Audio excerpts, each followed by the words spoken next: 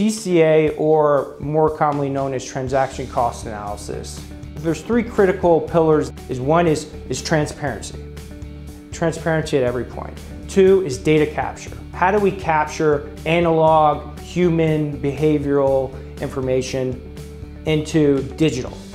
And the third is applying this transparency and data capture into a optimization problem, utilizing machine learning, artificial intelligence, of that sort. Historically, transaction cost analysis has simply been the PM sends you an order, it tells you what's your benchmark. Your benchmark is volume weighted participation over the day, VWAP, right? Or it's arrival. The order gets at 10 o'clock, okay, what is the price at 10 o'clock? That's my benchmark. If I can get that or better, great. Or it's the close, the last price of the day, the open. So those are very static points, right? And those can be gained.